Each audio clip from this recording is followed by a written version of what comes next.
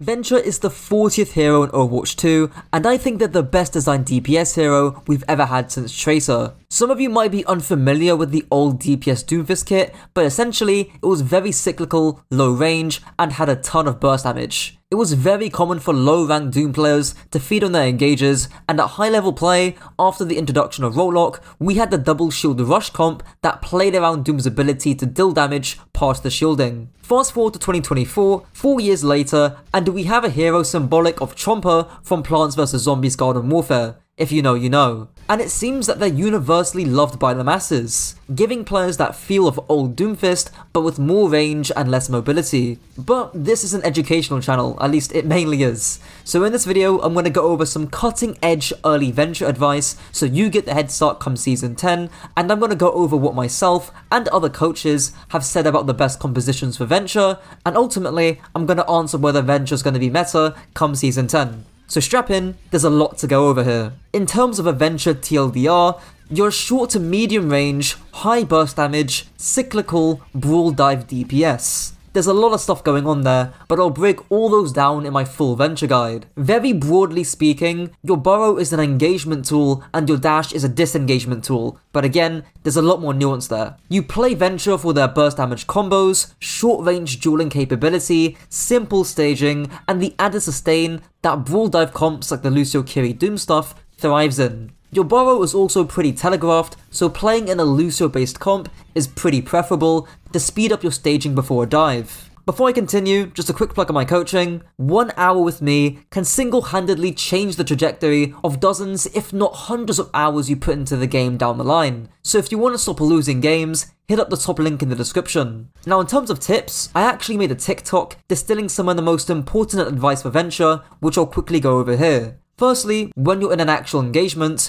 you need to try and drill dash your target out of LOS from their team. I gave an example where I drill dashed Mercy away from her team, so she couldn't just Guardian Angel away to safety. There was also another example too, where I baited the Illari to push me, then I drill dashed her beyond her pylon's LOS. This is why Drill Dash is a really important dueling tool that gives you the edge in short range one-on-ones. There's of course the combos and animation cancels that I'd be silly not to go over. There's the shoot dash shoot melee combo, which does 330 damage, and even if you miss a shot, you still hit that 250 breakpoint. I actually think this aspect of Venture is going to be tweaked before they're released 2 weeks time, but we'll see. In combination with your burrow, you can deal up to 440 damage, and the important part is that it's burst damage. If you're just doing the burrow, shoot and drill dash, that's already 290 burst damage. I'll get onto this later, but I think Venture is going to take up Echo's role in the dive comp, where the trade-off is Echo has more ranged, consistent pressure, but Venture has more sustain and more immediate burst damage. I think people also know the Venture rollout by now, but in case you don't,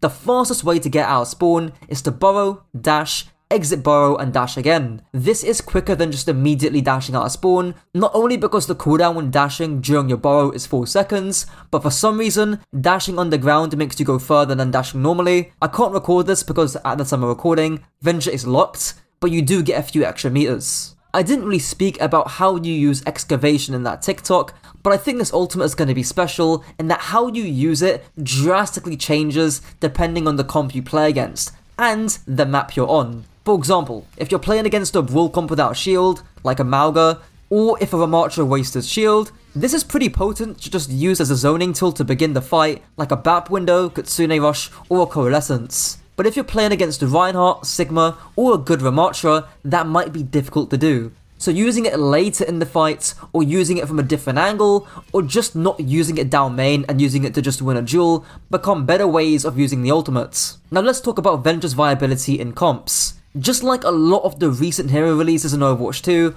I think Venture can be played in a variety of different hybrid comps. I don't think it's a hot take at all to say that Venture is probably worse when paired with more ranged heroes. For example, a Venture, Hanzo, Mercy, Sigma, Zen comp probably doesn't suit Venture's strengths that much, but a comp like that could certainly work in ranked, and if you want to go down the hybrid route and still be able to do more things, like directly contest the enemy backline, Venture is still certainly playable. For now, most coaches generally agree that Venture is going to slot into the Lucio Kiri or the Lucio Moira comps that we're seeing a lot of now. I tweeted out that Winston, Tracer, Venture, Lucio, Kiri is gonna be good, which was based off one scrim, and while other coaches like Cuffy have tweeted that Venture synergizes better with Sombra than Tracer, I think everyone can agree that they slot pretty comfortably in that Lucio Kiri or that Lucio Moira comp. I think OC also tweeted that Venture feels very similar to Reaper, and I completely agree. I think the comps Reaper is good in, so is Venture. Obviously, we need time to see this, but I think Venture Zarya could be decent, where you bubble Venture when they exit Burrow, or you could bubble their drill dash. I don't really see Venture being played that much with Lucio BAP comps, because you usually have at least a Mei or Symmetra for that utility, and then you have a hard hit scan like a Sojourn for that one shot. So it's going to be hard to see how Venture can compete in the more traditional Brawl comp. The only thing I can think of is back in Flash Ops, where teams ran Mei Reaper, and I think in that case, Mei Venture would be a better comp. Mainly because Reaper just got forced out way too easily and way too much in that Mei Reaper comp because he hasn't got a bubble. I also think maps are going to be a pretty limiting factor to Venture. If there's too much high ground, like Dorado or Gibraltar, and all the sightlines are too long and wide, like in Junkertown or Havana, I don't see Venture getting much playtime. Teams would probably rather play Echo on Dorado and Gibraltar, and harder hit scans or way more mobile flankers on Junkertown or Havana are again probably preferable. However, if the map has accessible high ground, medium to short range sightlines, plenty of tight and narrow lanes to get value out of your Excavation, all of which is like King's Row, then I think Venture is a pretty solid pick, as well as the other Flashpoint maps too. To summarize, me and most coaches generally agree that Venture's going to be most viable in some kind of Brawl dive hybrids, so the comps that we've recently seen in OWCS. Now, is Venture going to be meta? If you want my truthful answer, and to be honest my instinct, probably not. Now, Venture is most likely gonna get an extra set of changes before they're officially released in 2 weeks time, and there's a chance the devs repeat what they did with Mauga and gig above the character before release, which is the best argument for Venture being broken. The only hero that either wasn't broken on release or weren't immediately buffed to be broken was Life Weaver. Sojourn, Queen, Iliari and Kiriko were broken on release, and while Mauga and Ramattra weren't broken the second they dropped, they both immediately got buffs that made them S to A tier. And my instinct is telling me that Venture's gonna be in one of those tiers. However, there's a lot more competition at that DPS spot. If we're asking the question of whether Venture's gonna be meta, we have to ask the question of whether Venture's gonna bring more value than either Sojourn or Tracer. Two incredibly strong DPS heroes at the moment that's just gonna be hard for Venture to top.